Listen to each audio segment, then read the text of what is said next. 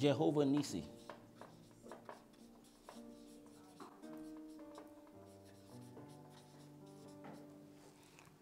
What does it mean? Anyone?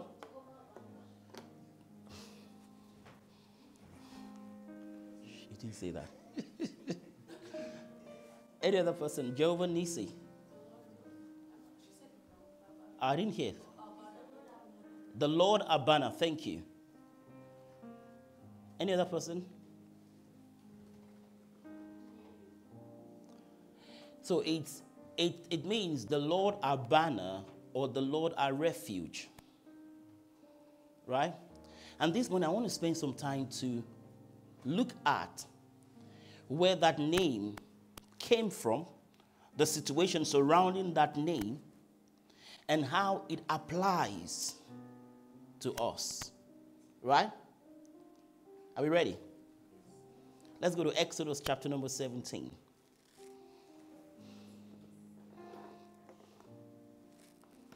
Exodus chapter number 17.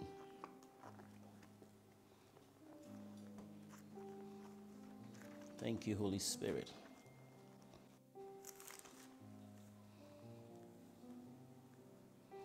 I want to read from verse number 8.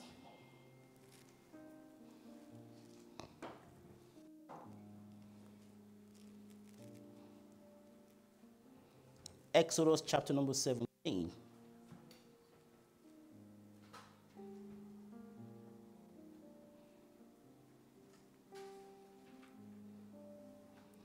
And I'd like to read from verse number 8. Now, Jehovah Nissi was a revelation they had at a time of warfare. So God revealed himself to them, to his people, at a time of warfare. Now look at what he says from verse number 8. Now, Amalek came and fought with Israel in Rephidim. Now, I want us to note something. If you're using your Bible, please take note of that. Because we need to for us to understand the name Jehovah Nissi, we need to understand who Amalek was. Does anybody know who Amalek was? Amalek, the Amalekites. Don't say. Okay, of course they were the enemies of the Israelites. Okay. Okay. Yes, please.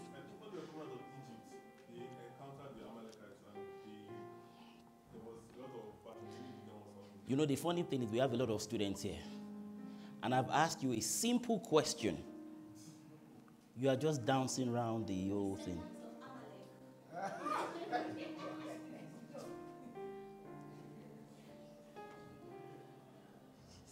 If I were to score you, you will say they gave me F9. All right, let's go straight, right? Now, if you read through the Old Testament, you would encounter that name, Amalek, Amalekites, right? And it's important that we understand who they were. Because here in chapter number 17 from verse 8, the Bible says, now this was when water came out of the rock. The children of Israel had left Egypt. They had experienced so many miraculous things from God.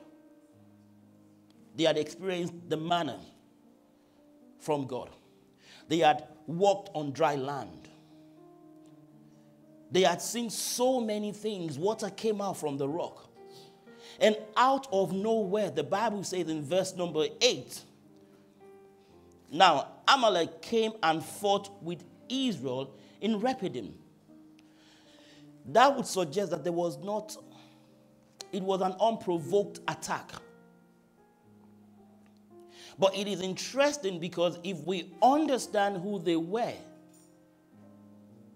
then perhaps we might begin to appreciate the name, the Lord Nissi. Amalek was the first cousins of the children of Israel. So they were not strangers. They were actually the first cousins of the children of Israel. Now, that may sound strange because why would your own blood attack you?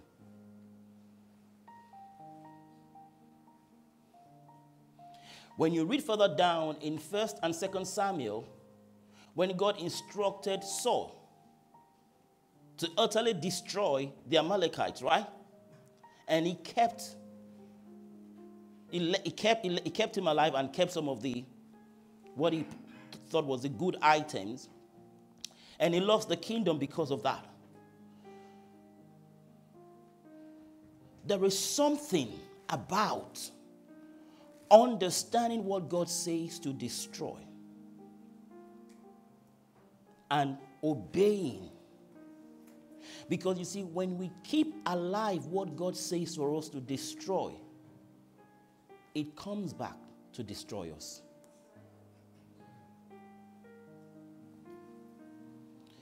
Now, Amalek here represents,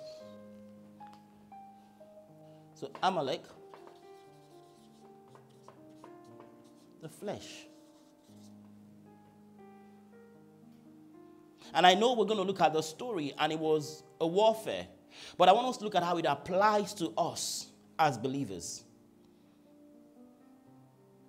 Because it represents the flesh. And the ultimate goal of the flesh for any believer is it will stifle, it will destroy your walk of faith. So when God says to destroy them utterly, there was a reason for that. Because there was always going to be a war against the spirit and the flesh. The Bible says the spirit is willing, but the flesh is weak. And you don't need to do anything to provoke the flesh. Because the children of Israel, the Bible says they just came out and they were attacked. Look at what he says. Verse 8. Now Amalek came and fought with Israel in Rephidim. And Moses said to Joshua, choose us some men and go out and fight with Amalek. Now, I want us to know that he did not say go and negotiate with them. Try to be accommodating to them. Because we do not negotiate with the flesh. We subdue the flesh.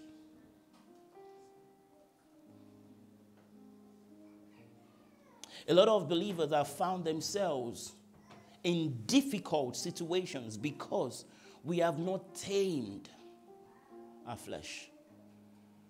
You may have experienced a lot of great things from God. But you see that flesh, Paul tells us we die daily.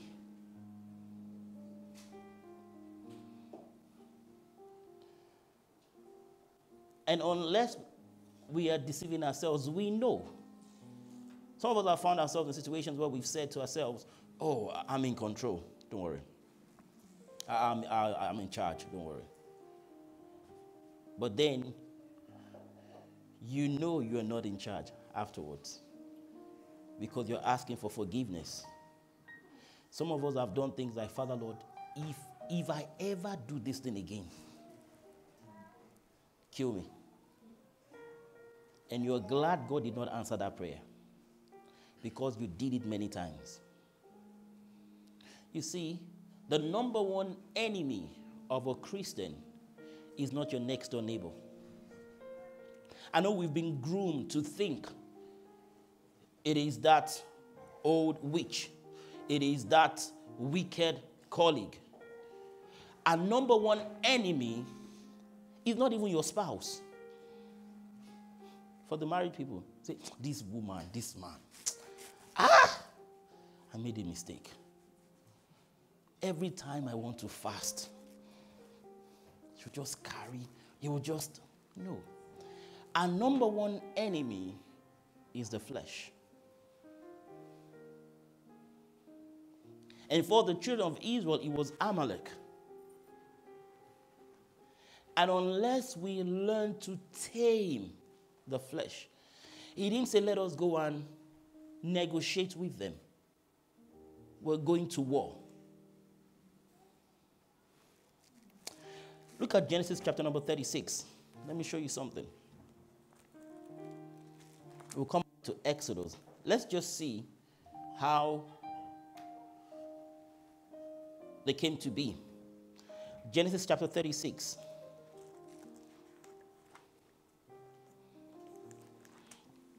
I want to read from verse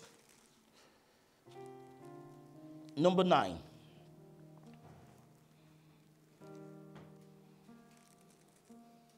We know the story of Esau and who?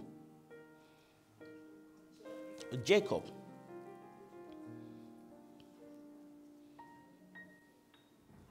The Bible says here, just because of time, from verse 9, it says, and this is the genealogy of Esau, the father of the Edomites, in Mount Seir. These were the names of Esau's son. So the Bible is telling us the names of the sons of Esau. Remember, Jacob is the father, as it were, of the children of Israel because he came from that lineage anyway. Now Esau, the Bible tells us his own sons. It says, these were the names of Esau's son. Eliphaz, the son of Ada, is the wife of Esau. Reuel, the son of Basemath, the wife of Esau. Now, Esau had two sons, according to what he's saying here, Eliphaz and Reuel. Then he says in verse 11, and the sons of Eliphaz were Timnan, Omar, Ziphob, Gatam, and Kenaz. So, legitimately, Eliphaz had 5 sons.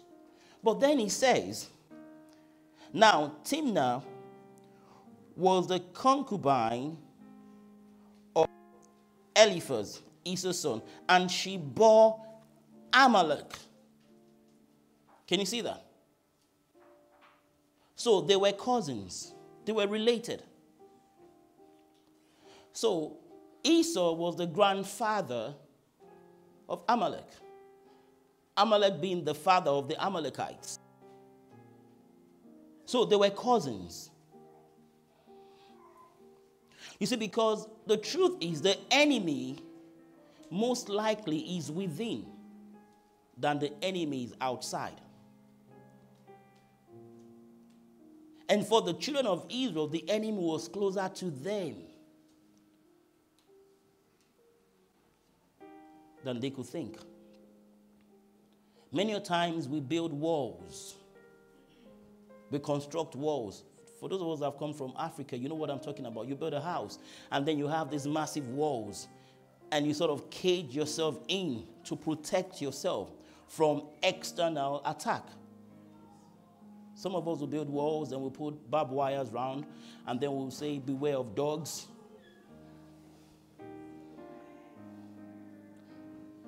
Culture is a beautiful thing, you know. You know, because over here, dogs, generally speaking, are pets. But over there, nah. Generally speaking, they are not pets. In fact, some people sadly will starve their dogs at night and make them aggressive.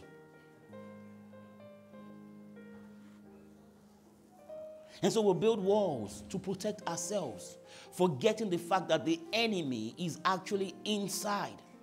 And if we do not identify this truth, we may protect ourselves from the outside or external force, but then we are being eaten up from within.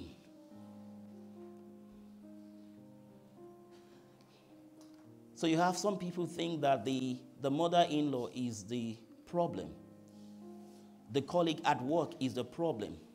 So they try to build walls, whereas the main problem is pride, which is within you. The main problem is anger, which is within you. The main problem is bitterness, which is within. And rather than focusing on these obvious things, traits that we see within, we are trying to fight an external battle, forgetting that it doesn't matter what is happening on the outside. What we should focus on is what's happening on the inside. So for the children of Israel, without any provocation, they were attacked by their own cousins. And the Bible tells us how they defeated them. And this is what I'm trying to explain to us. You see, to understand Jehovah Nissi,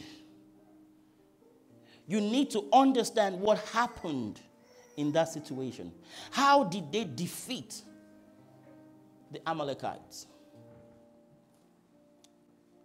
You do not defeat the flesh with the flesh.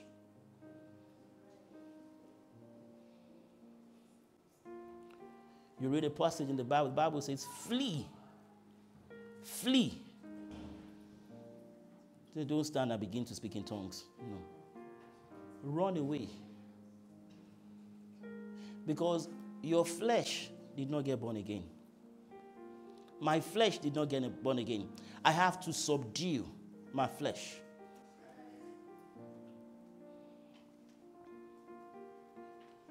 Great men have been brought down because of this. And there's several examples even in the scriptures. Samson was a great man. He was very strong. But he allowed his flesh and the desires of the flesh. This was a man that conquered cities.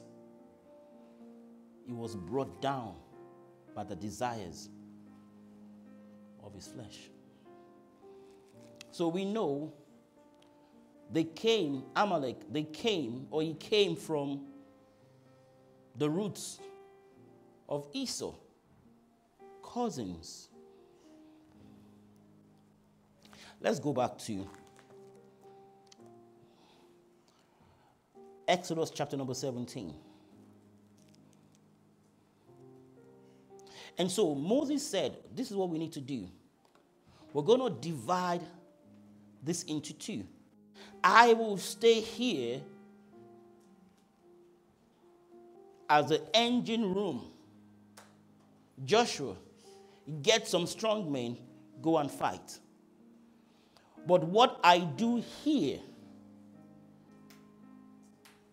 is what would translate to your experience when you get to the war front. And so the Bible says, let's read on. So verse 10, chapter number 17, the book of Exodus. So Joshua did as Moses said to him and fought with Amalek. And Moses, Aaron, and Hur went up to the top of a hill. And so it was, when Moses' hands was up, that Israel prevailed. Please take note of that. You see, whilst they were fighting there, the Bible says on the hill, Moses was raising up his hand. And I want us to understand that he held himself the rod of God. And he says here, look at what he says in verse 9. He says, and Moses said to Joshua, choose us some men and go out, fight with Amalek. Tomorrow I will stand in the top of a hill with the rod of God in my hand. Now, I hope you remember what the rod of God represents. It used to be called the rod of Moses.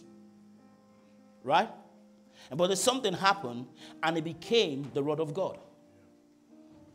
And he said, I will stand on the hill and I will hold it in my hand. And as long as his hands were up, doesn't matter what was happening on the battlefront, they were winning. You see, because the battle against the flesh will never be won by the flesh.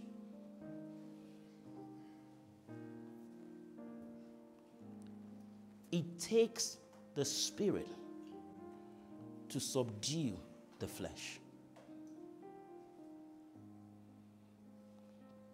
And I thank God for the likes of Aaron and Hur. The Bible says they were with Moses. You know, Moses could have said, let me go alone. Let me do this thing alone. This morning we were praying. I said, let us pray for faithful people. A faithful person is not that one that walks away when the going gets tough. I used to go to that church. I don't anymore. Why? Because they did something to me. Nah. A faithful person sees beyond their emotions. And Moses knew he could not do it. He could not do it alone. So he brought 2 faithful brothers with him. Because a time will come, you would need help. Because the Bible says his hands became heavy. You see, you can't do this thing alone. Christianity is not a life of isolation. It is only foolishness to think you would isolate yourself and beat the devil at his game. He's got experience. He's been here for a long time. There are times when you cannot pray anymore. You feel like praying, but you're weak. But we thank God for the faithful ones that will help us. We thank God for those that will hold our hands, like Moses. He says it. Look at what he says. He says, verse 11, and it was so when Moses held up his hand that Israel prevailed, and when he let his hands down, Amalek prevailed. Can you see that? Then he says, but Moses' hands became heavy. So they took a stone and put it under him, and he sat on it. And Aaron and Hur supported his hands, one on one side and the other on the other side. And his hands were steady until the going down of the sun. You see, we all need, and this is why God created us. I said we are relational beings. We all need that person. We all need that group of people that would help you in your time of need.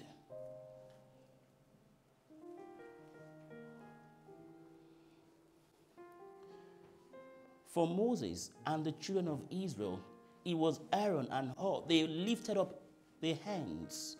And as long as their hands were up, they were winning the battle. The Bible says in the book of Psalms, let the lifting up of our hands be as of the evening sacrifice, which means in our battle with the flesh, every time I lift up my hands in sign of worship, every time I put up my hands to God, praying to God, I am directed on what to do to subdue the flesh.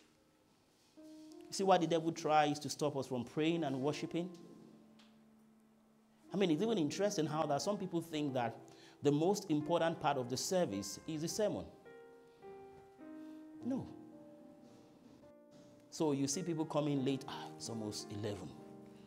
I would meet the message. No. The Bible says the Father seeks those that will worship him in spirit and in truth. When you preach, when you teach, we teach because of what we've done. So we teach ourselves to stand and walk in the light. When we worship because of who God is.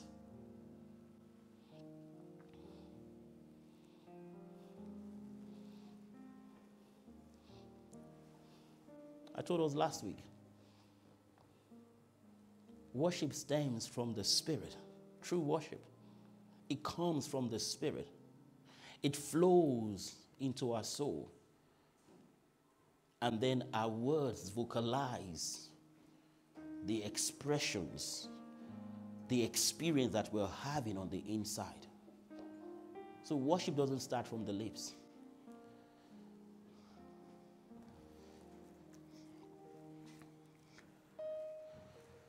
And the Bible says, as long as his hands were up, they won. Then he says, so verse 13, so Joshua defeated Amalek and his people with the edge of the sword. Then the Lord said to Moses, write this for a memorial in the book and recount it in the hearing of Joshua, that I will utterly blot out the remembrance of Amalek from under heaven. And Moses built an altar and called its name, the Lord is my banner. He said after the victory, built an altar and he called the name, the Lord is my banner. Now let me explain something. There are two things we need to do if we really want to experience the victory.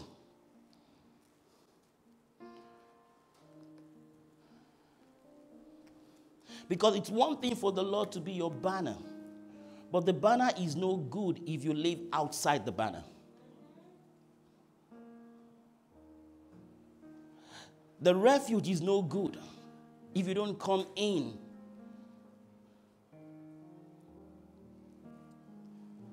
The first one we need to do, we need to submit totally. Submit totally. Totally. And the second thing we need to do, I would explain that, is to obey his instructions. You see, because for Moses, because he was submitted to God, he could understand, and because he was obedient, they won the battle. Now let me just explain something. Let's go to Exodus.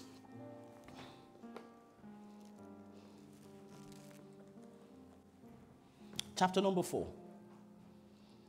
Let me show you something. The reason some of us are still struggling with our flesh, day in, day out, and I'm not saying I'm different. Your struggle may not be the same thing as my own struggle. But you see, we have to trust God and submit to him so that he will help us by his Spirit. Exodus chapter number 4. Are we there? Now, this was the story of Moses when he ran away. And at this point, he had encountered the Lord at the burning bush. And God spoke to him as to what he wanted him to do. When we say we submit, how do we submit? A total surrender. For you to understand and experience the Lord, your banner, you need two things: submit completely and obey. How do we submit? Look at Moses.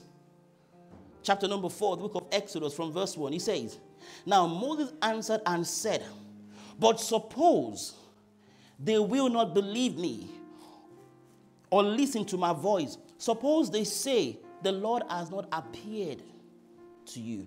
So the background to this story was God was sending Moses back to Egypt to tell Pharaoh, the most powerful person at that time, to let his people go. And Moses is saying, okay, it's one thing to speak to Pharaoh. It's another thing to convince the people. Just suppose they don't even believe me. What do I do? And some of us are there right now where you are debating on God's instruction because you have doubts. Look at what he says. So the Lord said to him, what is that in your hand? If you're using your Bible, please take note of that. Because the question the Lord asked him is the answer he needed. God says, what is in your hands? And the same question God asked him is asking us today. You're saying, Lord, how am I going to do it? What if they don't believe me? I don't think I'm qualified enough.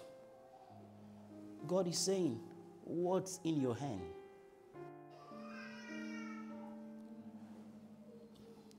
He said, a rod.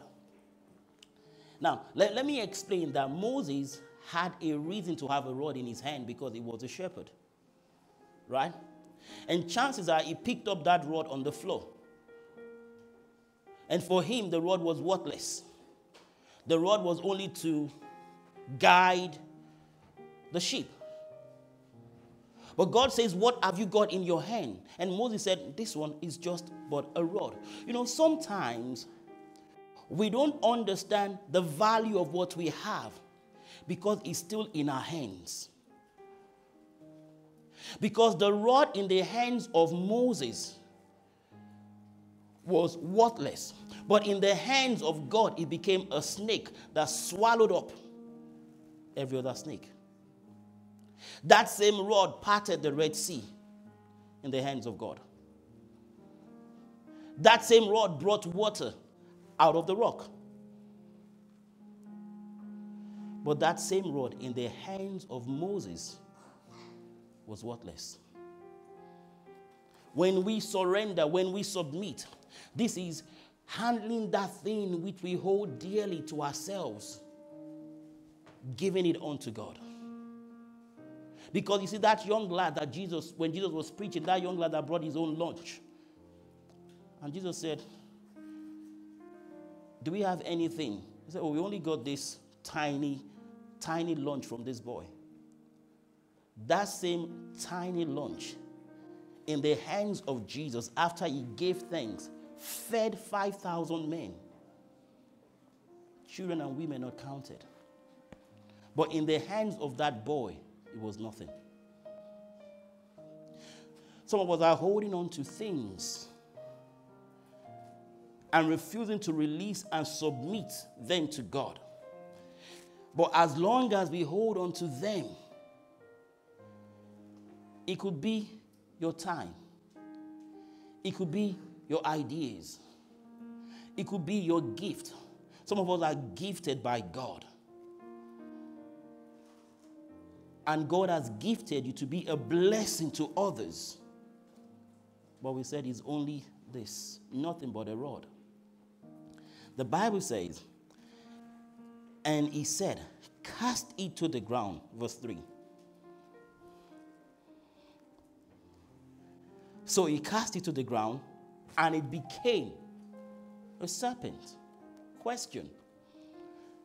Let's just try to relive the moment. Moses had always had this rod. And maybe he slept with the rod next to his head every day. So God says, cast it to the ground, and it became a serpent. How did you think he slept the next day? I'm sure he locked that thing in a cage or in the other room, because I don't trust this thing. We do not know the potential of the things that we are holding on to. Because if only we did, we will let go.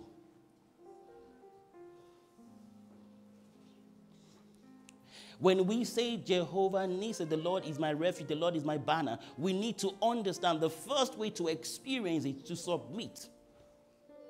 And how did Moses do it? Moses was able to surrender the rod, even though it seemed to be nothing. And the Bible says it became a snake. Look at what happened next. And Moses fled from it. Let me explain something. This morning I was talking about traumas and emotional pain as we're praying. Some of us are going through traumas in our lives. And we may be okay spiritually. We may be okay financially, but emotionally we are not. And for Moses, he had killed somebody some 40 years ago. And he realized that they were looking for him, so he ran away from Egypt. And he thought, you know what, I've escaped. I'm going to live a quiet life. And then God appears to him in a burning bush. And God says, trust me. What do you have in your hands? He said, well, it's rod. He drops it. It becomes a snake. Moses, like me, ran away. I know I've always said to people that the only good snake, in my view, is a dead one. Some people tell you, no, not all snakes are poisonous. I will not wait to find out. I don't want to find out. And for Moses, the thing became a snake. And what he did the same thing he did 40 years ago. He ran. Because you see, snakes is a symbol of authority of the Egyptian people. Am I right? In Egypt, snake was the symbol of authority. And what God was doing to Moses, I need to address your trauma. Because you've always been running away from this thing. And you think you've been healed. No, I need to address it. Because that rod could have turned into a lion. And I believe God, wanting to help this young man, Moses, made it become a snake. Some of us have made mistakes in the past. And the devil is using it against us. It became a snake. Moses ran away like he did. But the story did not end there. You see, because he had submitted, the story did not end there. Look at what happened next. Then the Lord said to Moses, reach out your hand and take it by the tail. If anybody knows anything about snakes, you know if you want to control a snake, you don't hold it by the tail. It's the neck or the head area. Am I right? Not the tail. Because if you mistakenly hold it by the tail, the snake will just, am I right? And bite you. So God is saying to Moses, you've submitted, but I need you to obey me. And to obey God doesn't make any sense. Holding a snake by the tail doesn't make any sense. But God is saying, we are the sons of God. And we walk by faith, not by sight. If you want to experience Jehovah Nissi, the Lord my refuge, not only am I surrendered, I need to obey. So Moses, the Bible says, grabbed it by the tail. And what happened?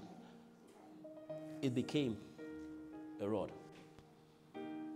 It's because when you obey God and you let go of that thing you're holding on to, God takes the poisonous aspect of that thing.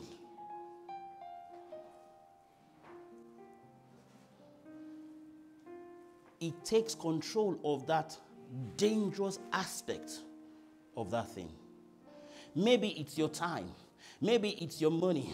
Maybe it's anything at all. Listen, God is able to take that dangerous aspect, unassuming dangerous aspect of that thing, if we submit and we surrender. That same rod, Moses lifted it up, and they were winning the battles against the flesh.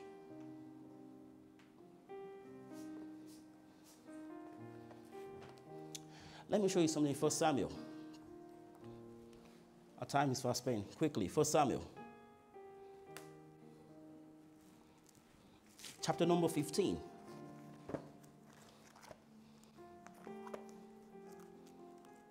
First Samuel chapter number 15. Our time is fast spent. I want to read from verse 1. Are we there? It says, Samuel said to Saul, the Lord sent me to anoint you king over his people, over Israel. Now therefore heed the voice of the words of the Lord.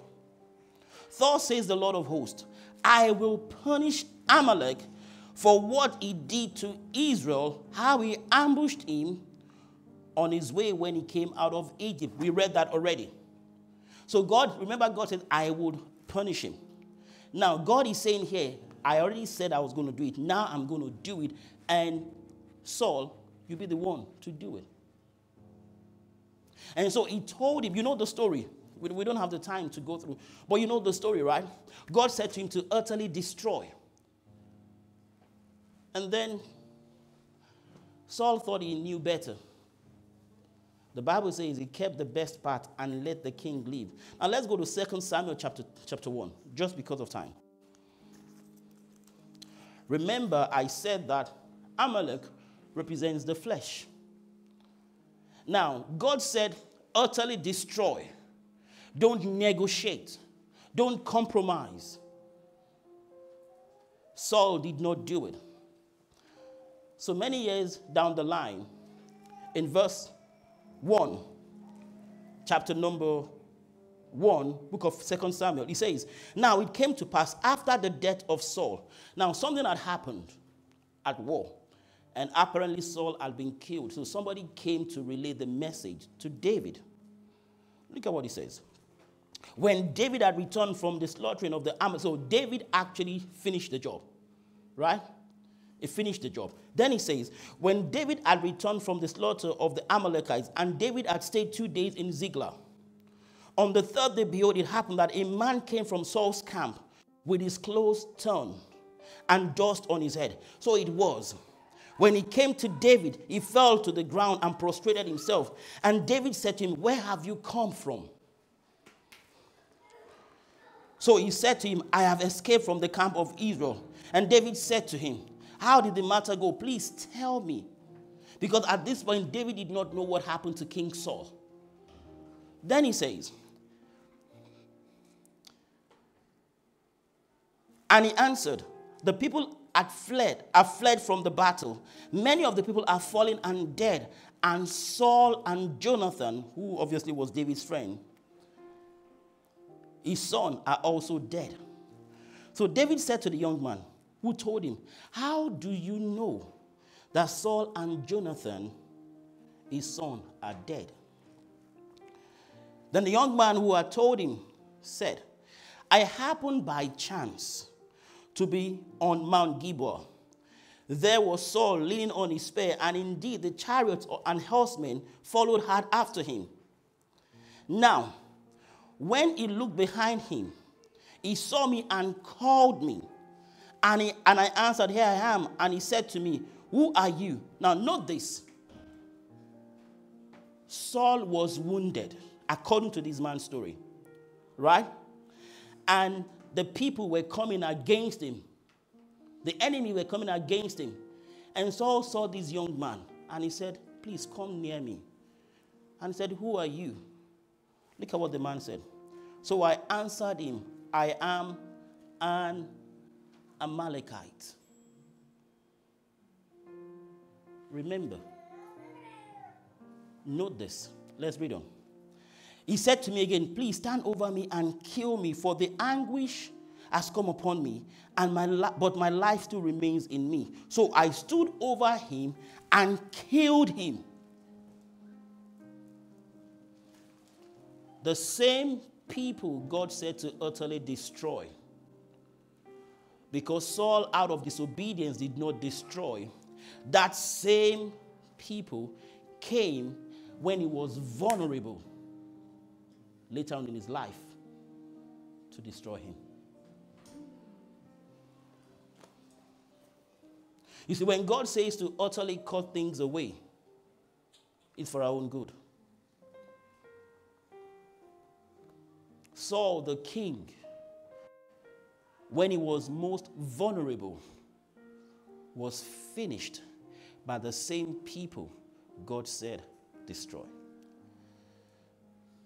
You see, when we keep alive what God says to kill in our lives, it will come back to hurt us. And it will not come when we are strong. It will come when we are most vulnerable. The devil tried it with Jesus. After he fasted for 40 days, the Bible says then he was hungry. And he told him, if you are the Son of God, turn these stones into bread.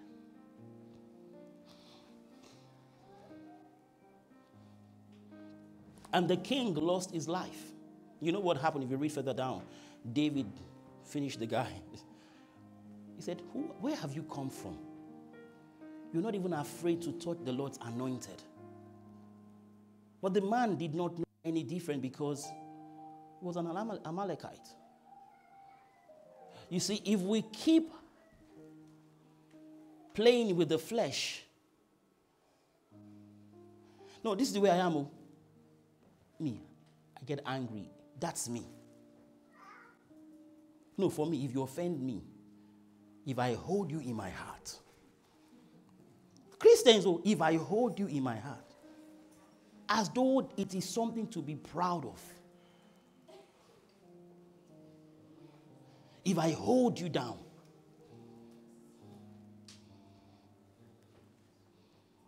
Carry on.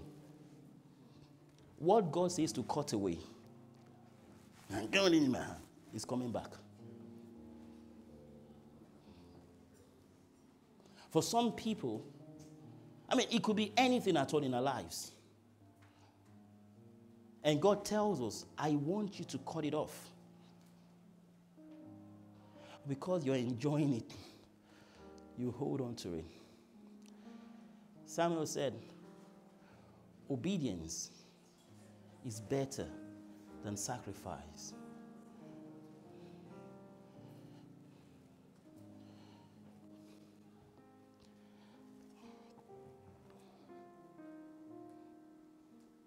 The man lost everything. And for Moses, as he lifted up his hand with the rod in his hand, before he experienced Jehovah Nissi, it was a life that was submitted to God and one that lived in obedience to him. And if you want to experience Jehovah Nissi, the Lord, my refuge, the Lord, my banner,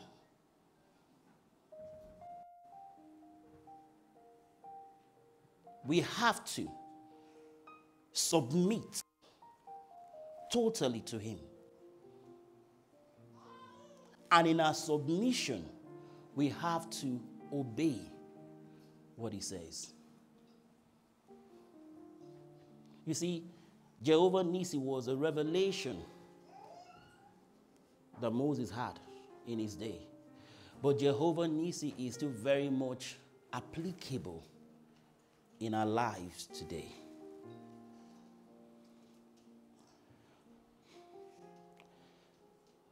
It's interesting to know that, we don't have the Ark of the Covenant anymore.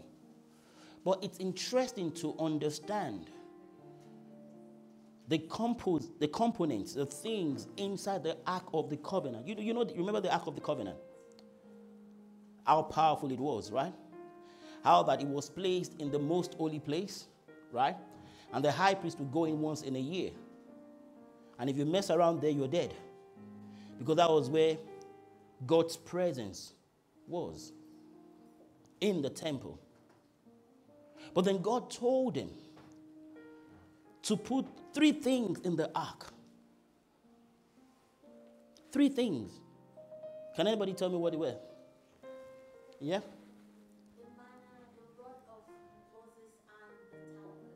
Thank you. There were 3 things God asked them to put in the ark. As they carried the ark, people are like, what did she say? It's in your Bible. Let's go to Hebrews.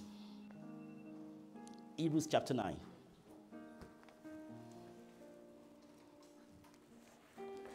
Hebrews chapter 9.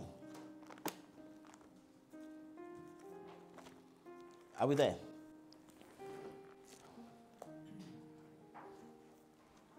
Hebrews chapter 9. I want to read from verse 4. Are we there? It says, okay, let's start from verse 1 so we understand. It says, then indeed, even the first covenant had ordinances of divine service and the earthly sanctuary. For a tabernacle was prepared, the first part, in which was the lampstand, the table, and the showbread, which is called the sanctuary. And behind the second veil, the part of the tabernacle, which is called the holiest of all, which has the golden censer and the ark of the covenant overlaid on all sides with gold, in which were the golden, now what say, the golden pot that had the manna, Aaron's rod that budded, and the tablets of the covenant. Now it's interesting why God told them to put these three things there. Because if you look at the first one, the golden pot that had the manna, that signifies supernatural supply.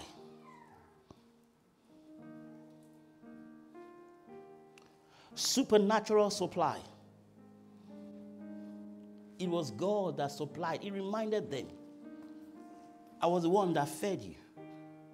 You didn't have to work for it. But the Lord is my shepherd, I shall not want. All through the wilderness, I fed you. Number 2, Aaron's rod that budded. That signified, I explained to you what the rod was and how it came to be. A surrendered life that leads to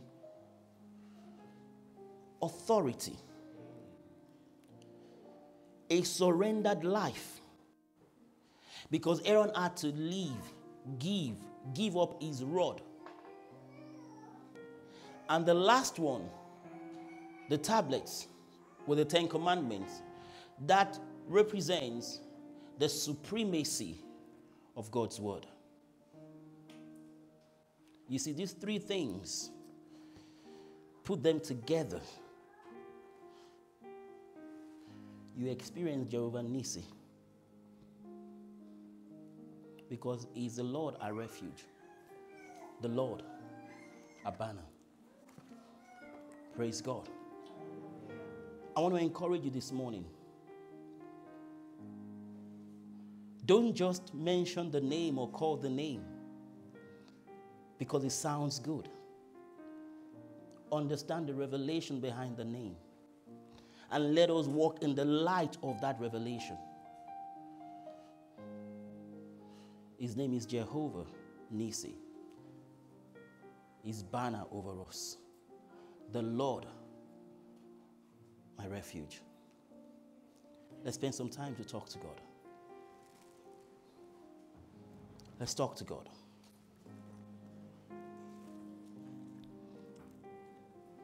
Let's talk to God.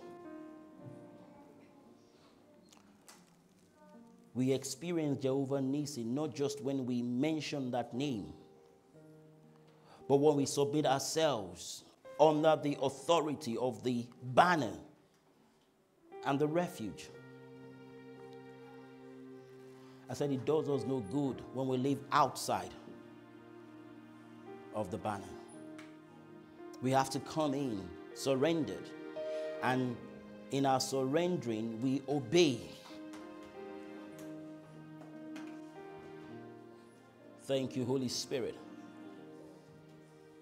Thank you, everlasting Father. Yes, you are Jehovah Nissi, the Lord my refuge, the Lord my banner. He that dwells in the secret place of the Most High shall abide under the shadow of the Almighty.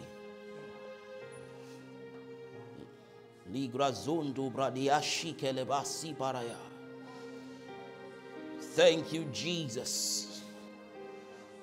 We submit, we surrender, and we obey, oh God.